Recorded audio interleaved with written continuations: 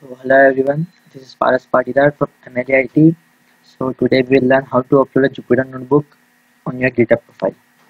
So GitHub repository, you can say. So first open your GitHub.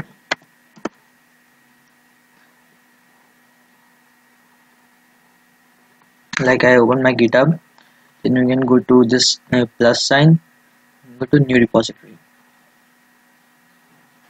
You can create repository name like I can say NumPy.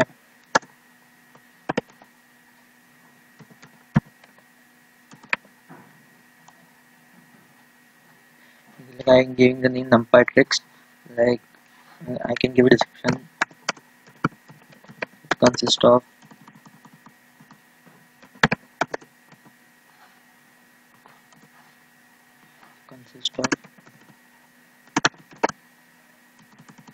almost almost all the codes commands you can say of NumPy and like this. Okay.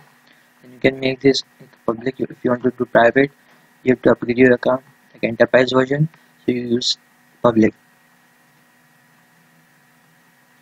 Like you should initial to readme, you can read node and like Python 3 or Python.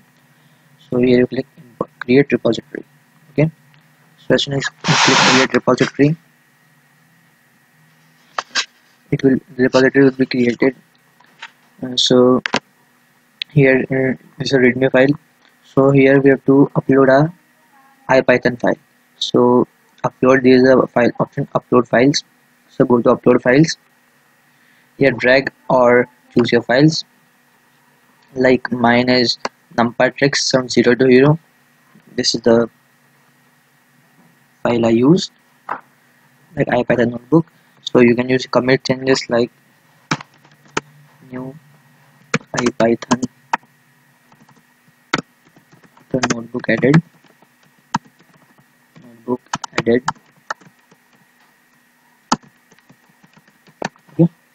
After description, leave it, or you can do it.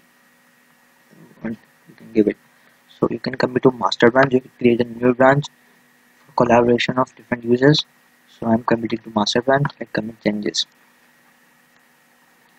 The file is processing. This may take a few minutes. Like my file got added on my repository. This is open it. You can see here, like file takes some time to configure. So it's loading.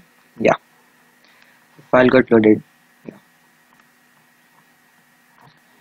So you got this how to upload this to IPython notebook or Jupyter notebook. On this you can do with any notebook. Like Google Colab is also creating its own notebooks like in the form of IPython notebooks. You can also upload them. There's an option Google Colab, like you can directly connect with GitHub, but in this you can use this also. So this NB Weaver also to connect this, but this is the best part I see, so I upload in this way. So if any questions or any query, please contact our team or give comment in comment section box. We are happy to solve your query. So thank you guys and stay connected.